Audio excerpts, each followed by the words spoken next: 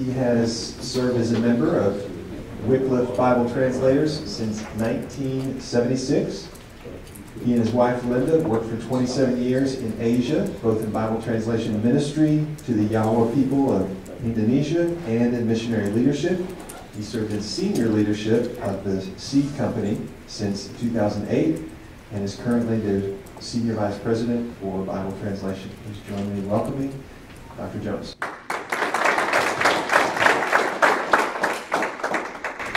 Thank you, Adam.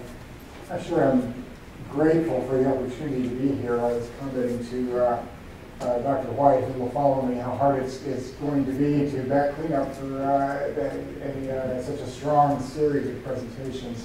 This has been rich for me, and I'm sure it has been for all of you who have been a part of it as well.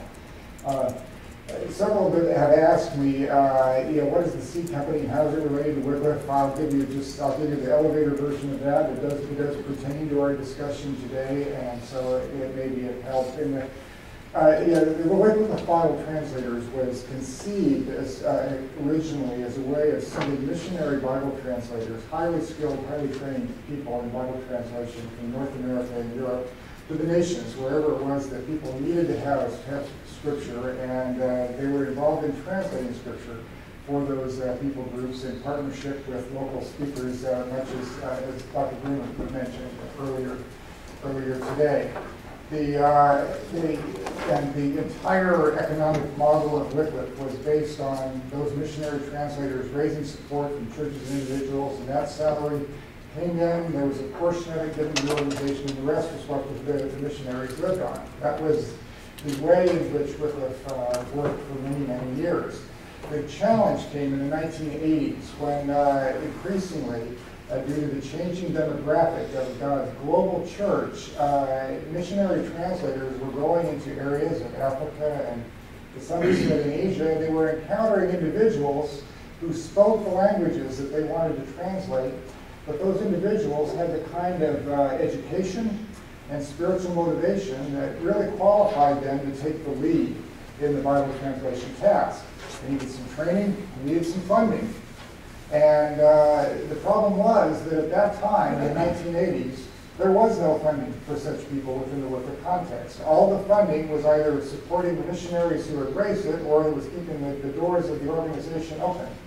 And so the Seed Company was created in the early 1990s and as a direct request from the international boards of Wycliffe and SIL with a plea, find a way for generous giving partners to support Bible translators from Africa or Asia so that they can continue this work. And so that was how the Seed Company was started. It started as a way in which generous giving partners in North America, in the United States primarily in the early days, could connect up with a Bible translation project and give generously to support a Bible translation project that was being done by an African into his own language, or an Asian man or woman into his or her own language. That's how the Seed Company got started, and that continues to be our reason for existence, both as a funding channel, a partner to make those projects work, and also in my case, I'm involved in leading a group of translation consultants who can Google train translators and also assist those translators to make sure their work is done accurately and faithfully.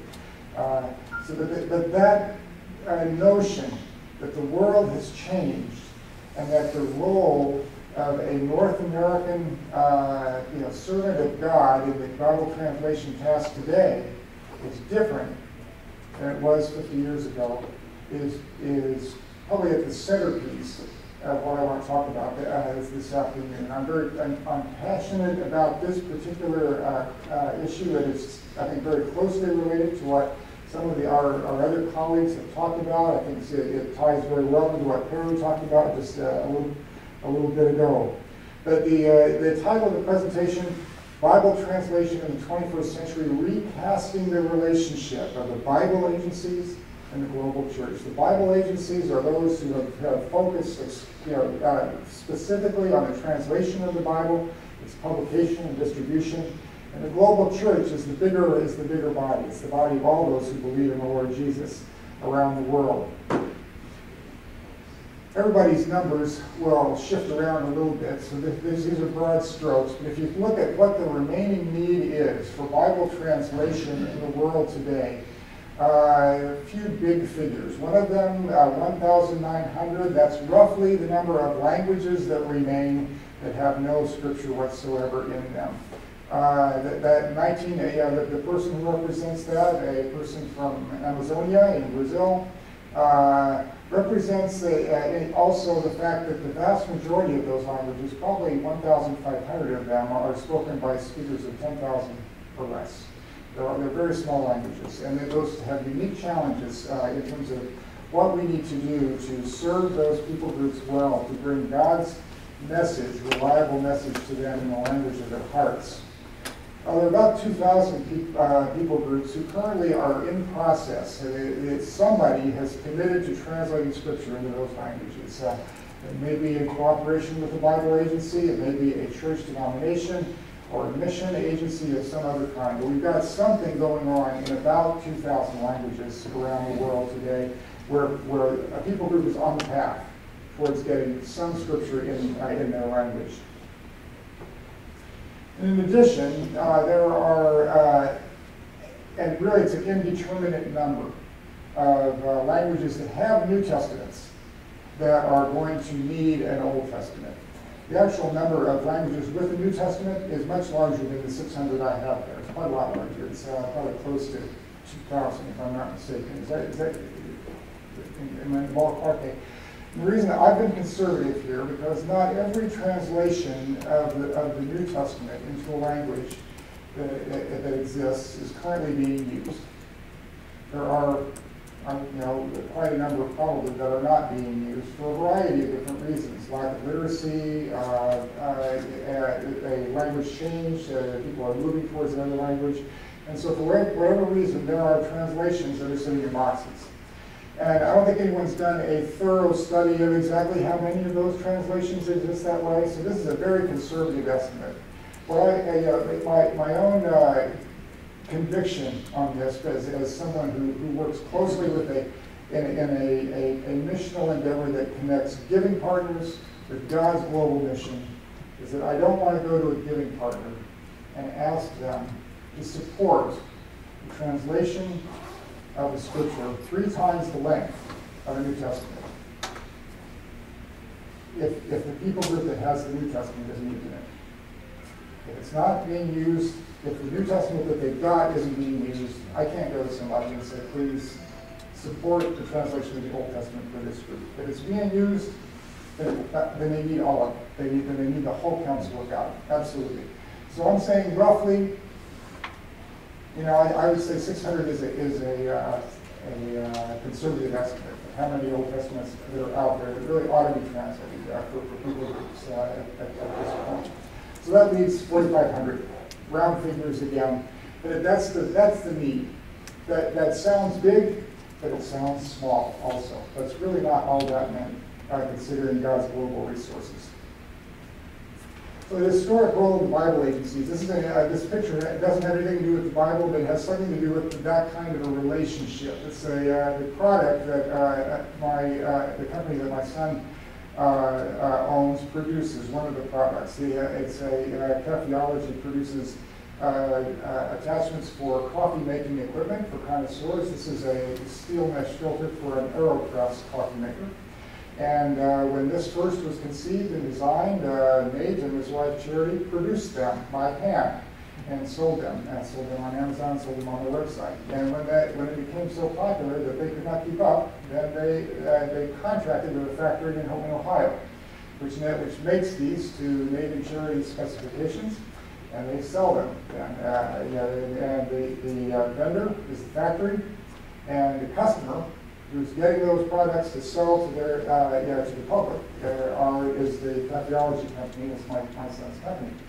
Now, the Bible translation agencies have served as a vendor for the church and mission agencies for many, many years. They have been specialists who have supervised the production of Bible translations 4 people groups around the world. And the church has, this is particularly true with the larger, with the Bible societies, which won't ever make any move towards a Bible translation without the request of the church.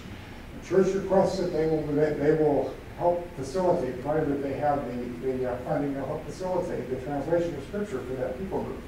So the Bible agencies, especially the translation agencies, have been in a service mode with the wider global church. The church says, I would like a translation into this language. The Bible translation agencies have stepped in and sought to do that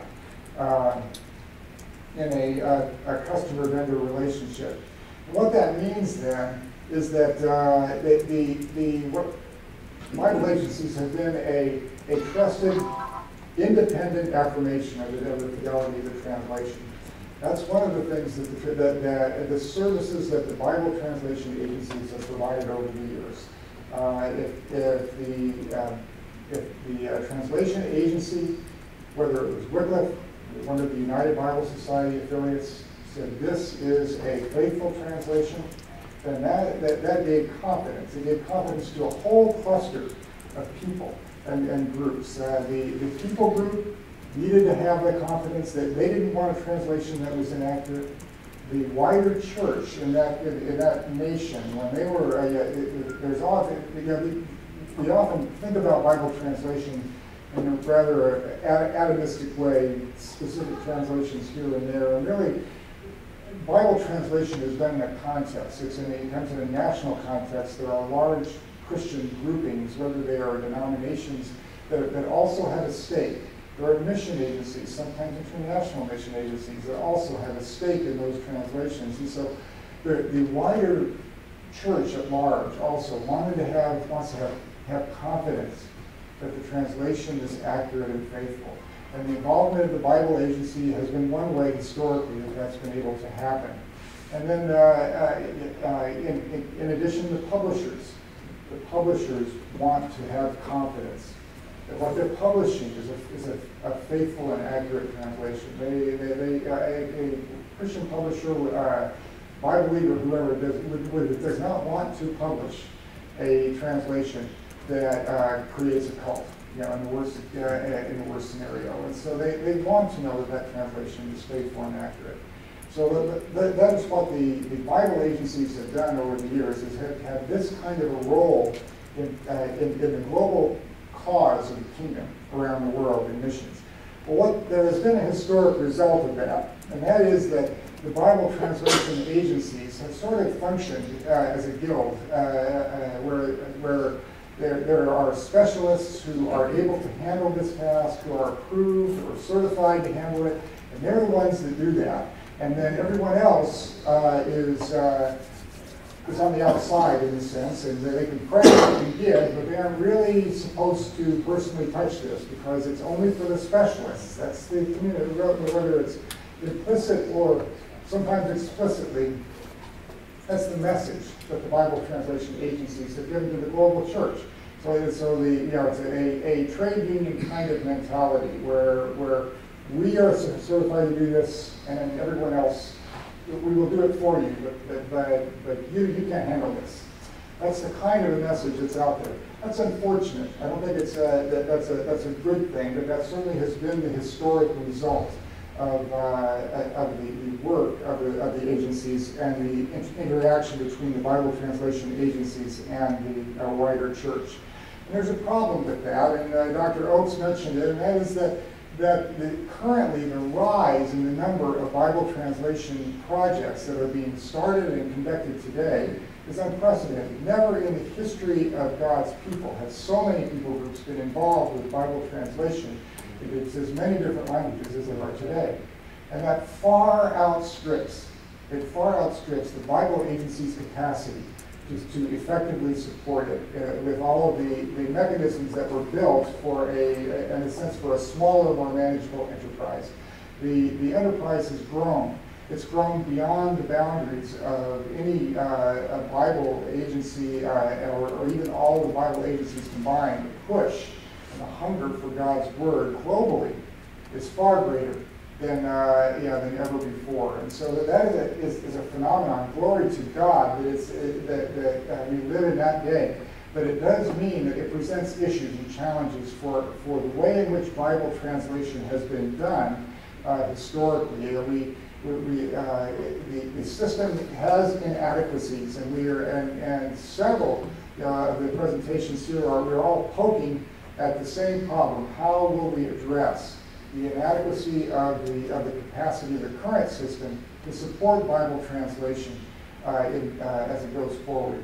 This trend line is only going to continue to accelerate. There's no indication of it peaking out or cresting.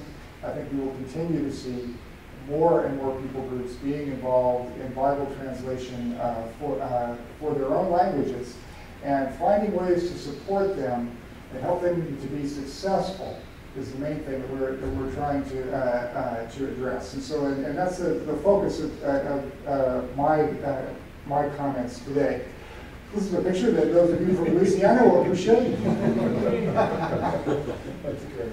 The populist alternative. There is what I have seen as I look and have interacted with churches, denominations all over the world, there is a measure of impatience because of the number of Bible translation projects that are being started in different places, and a restlessness that the current system it makes things too slow. People have to wait too long for help, if they get help at all. There's a restlessness, and they're saying we need to move forward. We don't want to wait. I don't know how many times in the course of my missionary career in Asia, I've worked with colleagues, mission colleagues from a variety of different international mission agencies who would say, please hurry up and get your job done. We want those translations. And I got tired of saying, please be patient. This is a complicated job, which it is. but nevertheless, the dynamic and the pressure of a growing church and a passion for the Great Commission makes that message an inadequate one. And we need to start looking at, well, how can we? What can we do differently? And one of the ideas is a power to the people kind of movement where the people group themselves say we have this is our responsibility. It's in our language. We own this enterprise, and this is what this is not something that outsiders can or should control. It's something that we are going to do. And that's a very compelling kind of a message. It's a message that resonates, I think, with people who have felt marginalized, who have felt disempowered by the global situation. There are those who feel like those of us in the West have been in control of most everything for a real long time, and they desire to grab control of this themselves and say, we can do this. We can do this, and we don't need permission. We don't need anybody else to control it. So there's an anti-colonial dimension to that rhetoric, and there's an understandable sentiment that pulls people groups towards this, pulls churches, local churches towards it. So I think we need to look at that honestly and see the merits of it and also see the dangers of it, and well, how can we work with it in order to capture the impetus and the power and the energy of that for God's glory and in a way that produces good and accurate translations. Some of the strengths of the populist alternative, certainly it involves the end users. One of the challenges that I mentioned earlier about New Testaments that aren't used, one of the reasons that they are not used is that to the extent that they were produced as a product that was handed to a people group, then it's something that they can take or leave. If they didn't create it themselves, if somebody else created it and gave it to them, well, then they can, there's a sense in which they can decide, yes or no, I'm interested or I'm not. But if they produce it themselves, the odds that they're going to use it is far greater. And so the idea of end user involvement and ownership from the very beginning is a very positive thing about this. There's also a measure of timeliness and rapidity. They can produce things more quickly if they, between the energy that they're putting into it because of their own passion. If they own it, they're pushing forward as rapidly as they can, and they're trying to harness their own resources to cover all the bases. It can be done more quickly. And then all this leads to, I think, to more vigorous use of the translated text at the end of the day. They are eager to use what they have produced by their own energies through the power of the Holy Spirit. So I think those are really good things that we want to that we can celebrate with regard to the populist alternative for moving forward on Bible translation. We want to find ways of retaining those and capitalizing on them. There are some weaknesses that I'd like to at least just point out and reflect with you on. One of them has to do with this whole notion of where meaning resides. In the philosophy of language, as your professors talk about hermeneutics and talk about inspiration and so forth, one of the classic debates within the philosophy of language is where the meaning of the text resides. Some philosophers would say the meaning of the text is what the author meant it to say.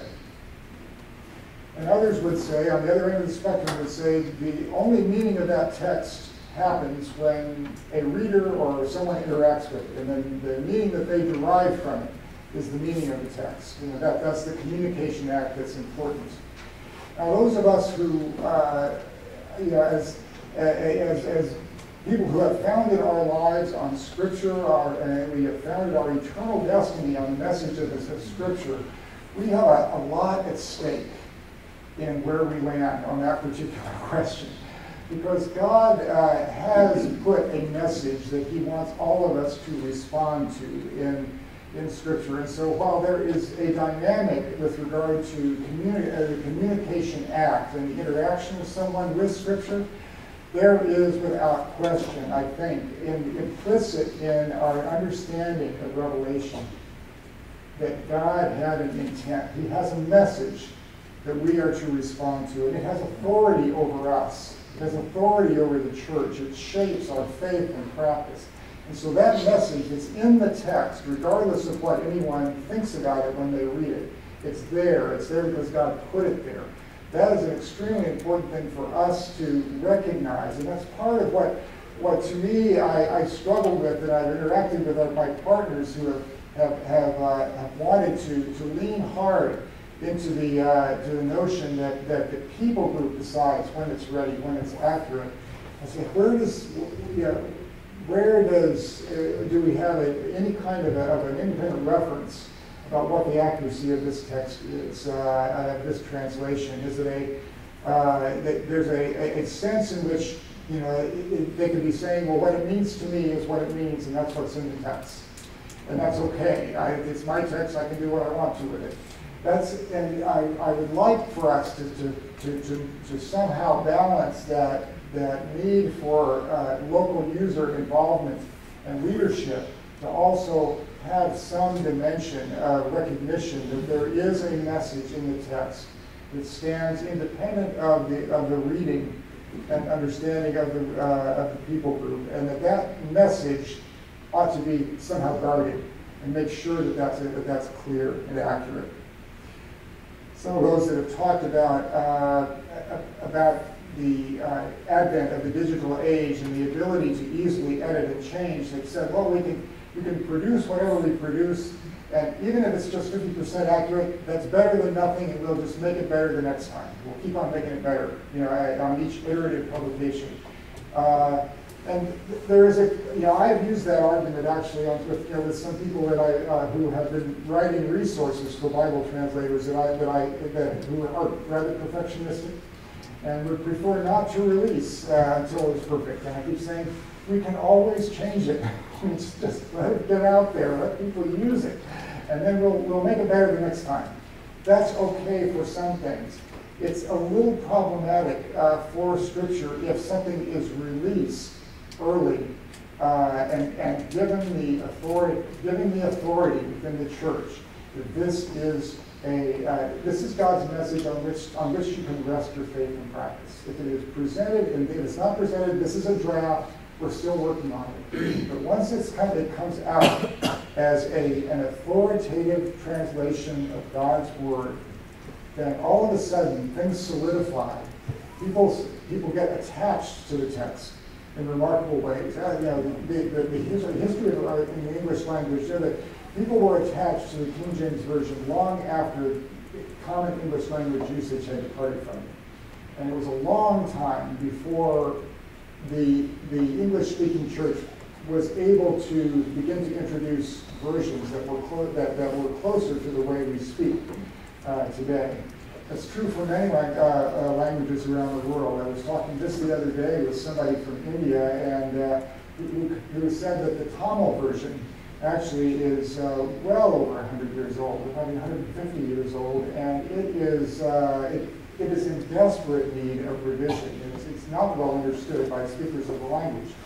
The Indian Bible Society has attempted to produce and circulate new versions, new translations that are much better translations of the Bible in the Tamil language, and the church does not want them.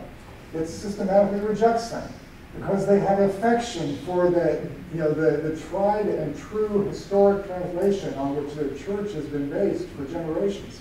They're not interested in looking at any other translation for their church practice. That's what happens with holy books.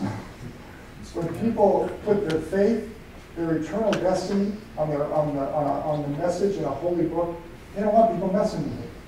It's very, very difficult. So for that reason, we can't easily move to a situation where we can tell people, yes, base your faith on this, but we also want the option of changing it.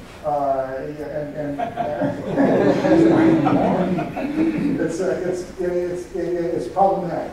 It's problematic to say the least. And then finally, there is some risk of things becoming denominational Bibles. Often, the champion for a Bible translation in a particular people group is a particular mission or a particular church. Not everybody, just one particular group within that. And so it can result in a text that only one particular group wants to use. This particular case, as you probably know, the Jerusalem Bible is a Catholic Bible. It's not used, except for a reference, by any other denomination. It's used by the Roman Catholics. It's approved by them. You can have denominational Bibles, and that's regrettable, because in the end, the Bible belongs to all of God's people, and it would be preferable if the translations that are used in a people group could be used by all of God's people within that speak that language. That would be a preference if it could happen.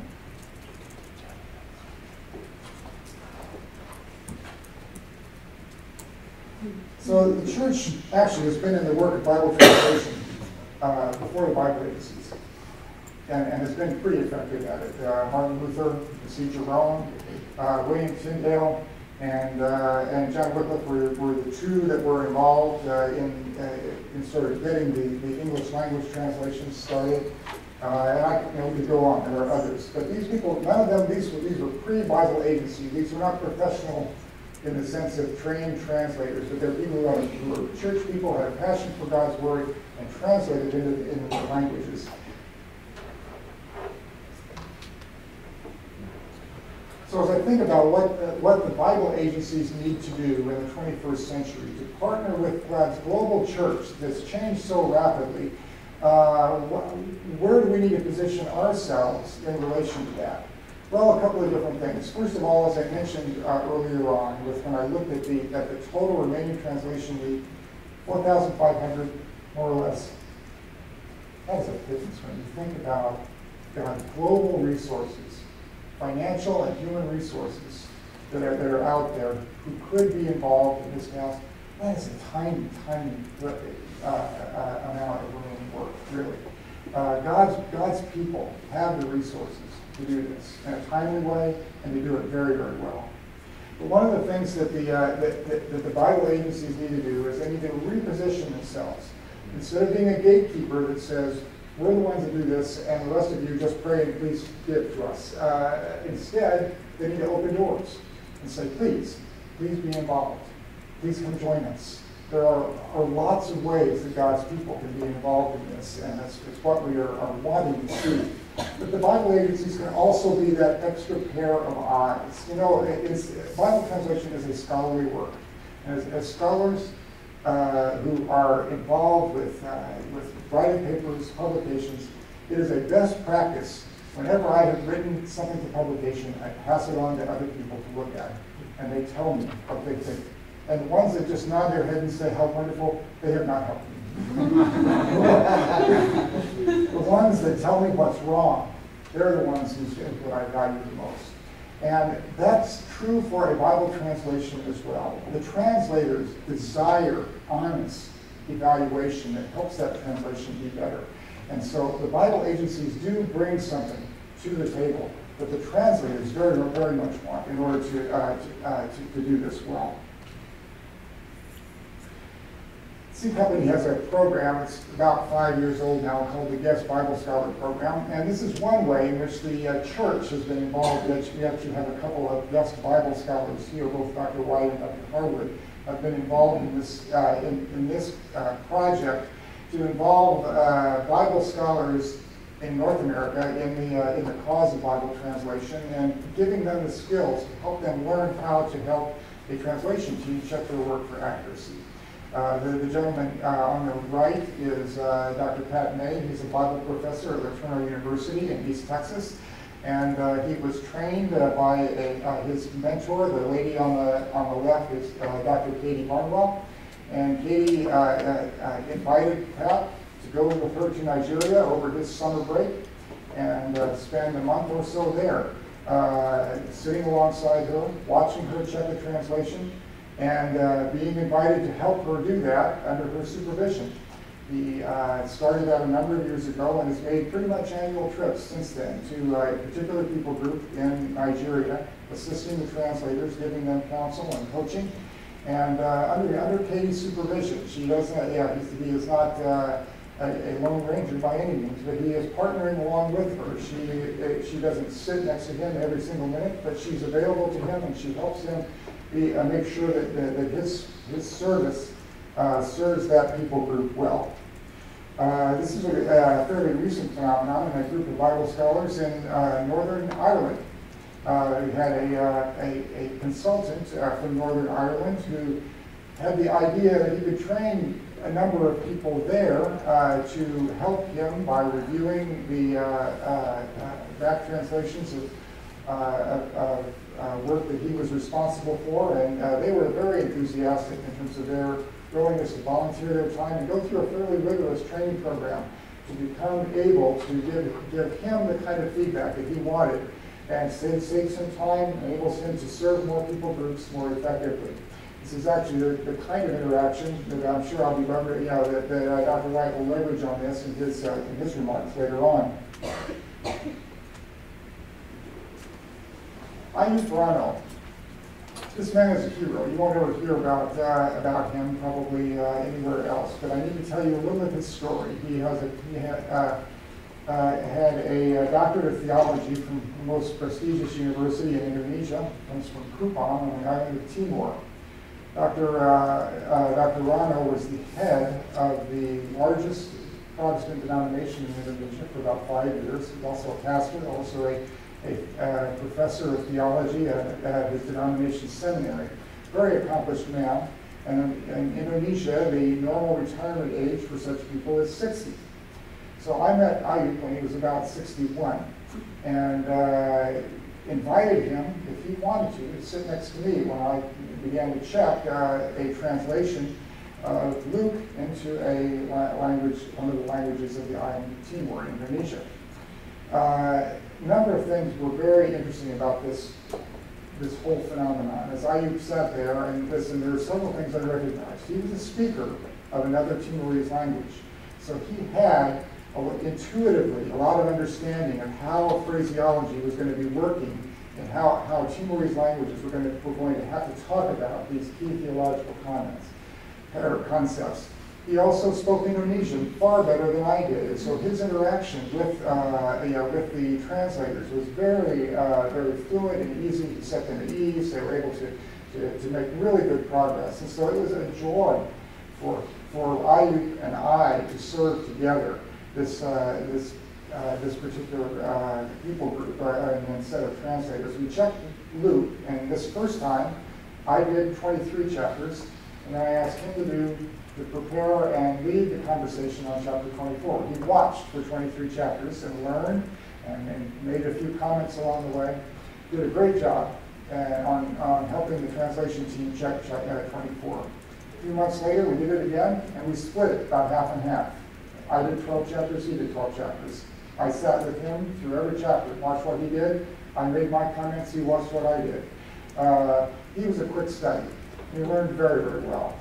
He did one more synoptic gospel. I think it was in Matthew, and he had another team with his language. And then at that point, we said, well, the next time we have a synoptic gospel in this part of the world that needs checking, we're going to have you check it. And as long as there's a consultant somewhere on the premises you can ask a question for, do great. But you are competent to walk through a lot of this without being hovered over. And he began to start checking, and just was moved rapidly through the skill set that he needed to be a wonderful translation consultant. I was very proud of him. And he was actually queued up this year, would have gone to a workshop in Indonesia that would have given him sort of this final badge of approval to be a fully certified translation consultant. Just about a month before that, he was promoted to his eternal reward. He had a heart attack, so his career was cut short. I miss him terribly today. He's a wonderful friend, and his ministry, as short as it was truly fruitful. But he proved a concept that these kinds of people, not just North Americans, but Bible scholars in other parts of the world, can do this job and do it very freely. In some ways, they bring extra strength because they know the language of wider communication of the country where they're serving. They know the cultures, and they often speak one of the languages of that country. And so the opportunity for synergy and for equipping people that can be very fruitful was amazing. So I brought this idea up to some other colleagues of mine in the C Company, and it has just taken off this year. We had a workshop in Ghana that equipped 4 or 5 other scholars there. They will be on the road right now. It's very early days, so they still need to be mentored, but they have had their first workshop and are in the process of sitting alongside a consultant to learn the skills. They've done the same thing in Kinshasa, the Democratic Republic of Congo, had 10 people there, said, here am I, send me. I had identified another fellow in Indonesia that I'm hoping to do the same thing with, another seminary professor.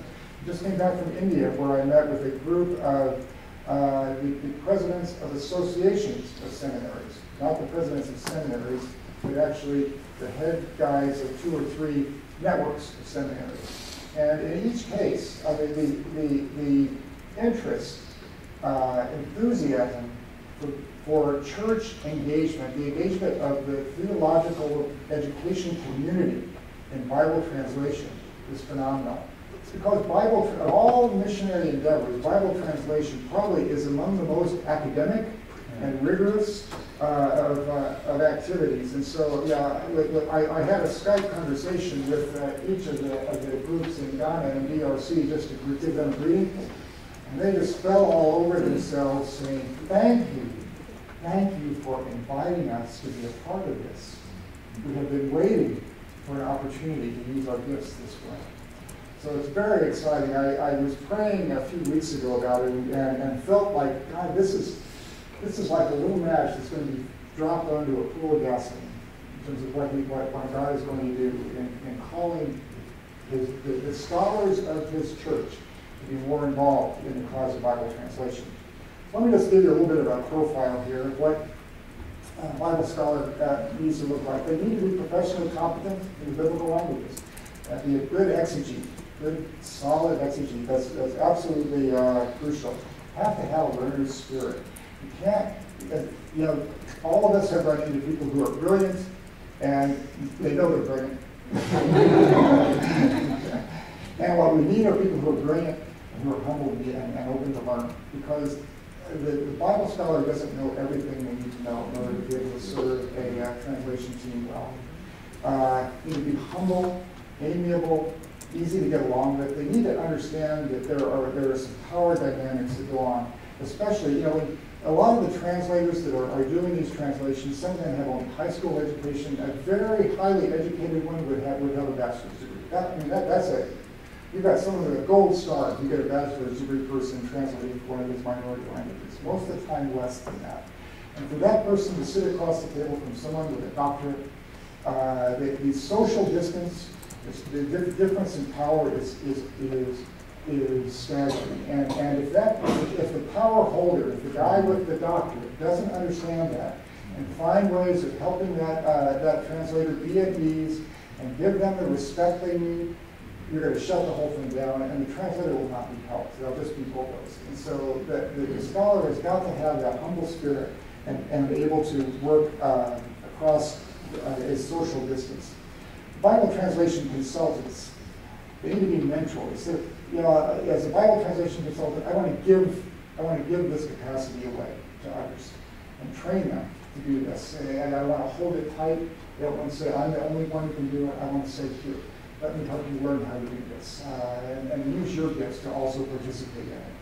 I want to be able to oversee others who are doing this work and help them be successful.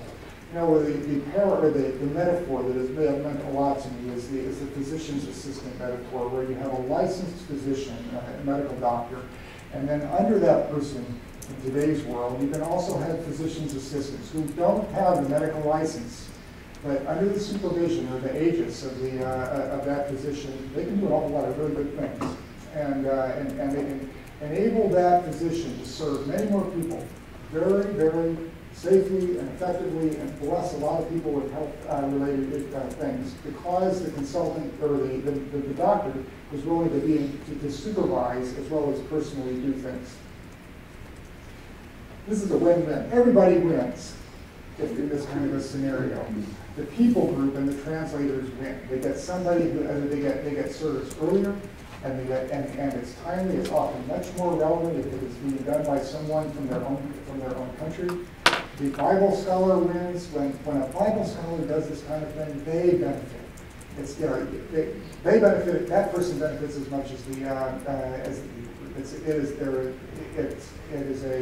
is a blessing that is sweet and lifelong for people who are involved in this. The translation consultant benefits, because the translation consultant can serve many of more people groups if they are working alongside Bible scholars who can serve some of the people groups under their supervision. And the Bible Scholars Institution also benefits. The Bible scholar is involved in this kind of a thing, maybe over summer break, maybe at Christmas for a couple of weeks. They come back and their students that are interacting with a changed Maryland. And the Scholars Institution will benefit. And it's worth it for the Scholars Institution to support their faculty doing this kind of work. So the new role for the Bible agencies, I think, is not playing basketball. My son, this is a picture of one of my other sons. He played basketball in high school. He had he played 3 years. Each year he played a different role on the team. The reason he played a different role is because there were different players on the team each year. And that's the situation that we have today in the world. Today, there are different players on the court than there were 50 years ago. And there is still a role. There is still a role for North Americans to be engaged in this task, and it is a vital role. But it's different. And we have to get it that it's different, and we have to joyfully embrace it in order to be God's servants in the 21st century. This is one of my favorite verses that talk about Christian leadership.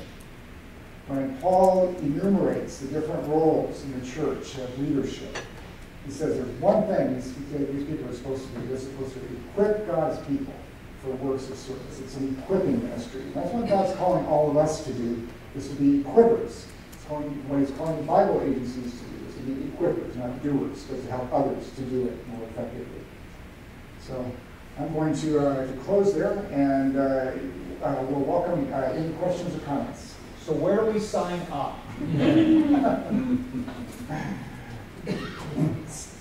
See you later. I'll be happy to. There are opportunities. The door is open.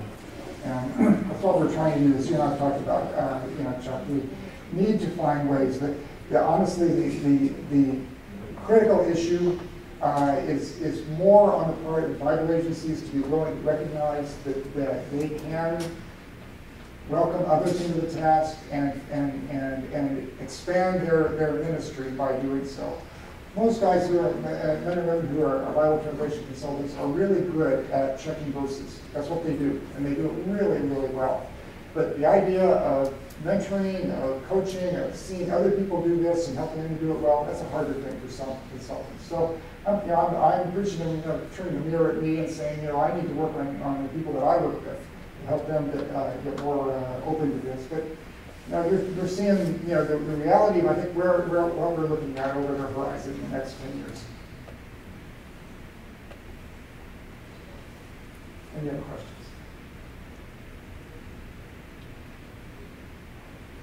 Yeah, sure. Are there any capacity constraints? Like if you got 100 today, could you take them? Or yeah, good question. I think that, I would say, yeah, capacity constraint mainly are mentors. Because I don't think you can learn this well just by sitting in a workshop and then going out and doing it. My experience is that having the guy sit next to me, learn by watching, and then by watching him, this is like the Jesus model, right? and it really is effective. But you have to be willing to have people who are willing to let go and learn. So that's my challenge actually within the Bible translation circle I'm responsible for, is to get an increasing number of the people that I know how to do this really well, to be willing to give their expertise away. And I think there's a growing number. I'm actually finding that the idea of doing this internationally with our workforce in Africa and Asia is really catching fire, and that has tremendous momentum. I think it opens up a lot of opportunities because the scholar speaks a language that relates to that they can speak directly to the translator. In cases, our cases like Dr. May, he's pretty much limited to places where English is a language of wider communication, and he is serving extremely well in those cases, in those situations. But there's a lot of the world where that's not going to be adequate. And so finding other scholars, I'm really looking for Chinese, actually. I'd love to see some Chinese scholars be willing to do this. There are some interesting intercultural dynamics that we need to work through, but nevertheless, a Chinese scholar could do tremendous things in China.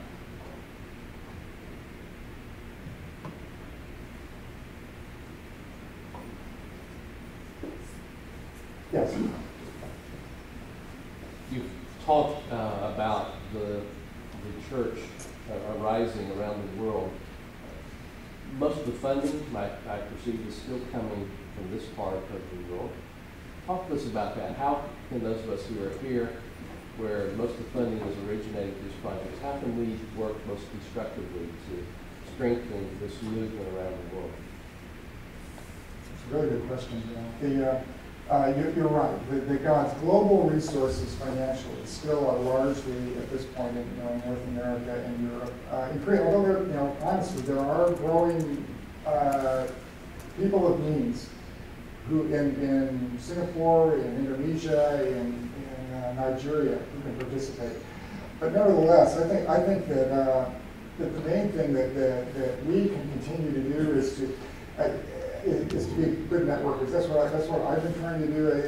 One of the things that the Seed Company tries to be is an invisible partner that links up a giving partner or a group of giving partners with a translation project, and then kind of quietly oversees that arrangement to see that it is fruitful and that everybody does what they're committed to doing. It's a covenant relationship, actually, is the way we put it together, where there's a budget, there's a timeline, there are goals, there are people who are committed to doing different things, and that proposal is given to a giving partner, and if they say, yeah, I can get behind that, I'll give so much every year to see if that happens.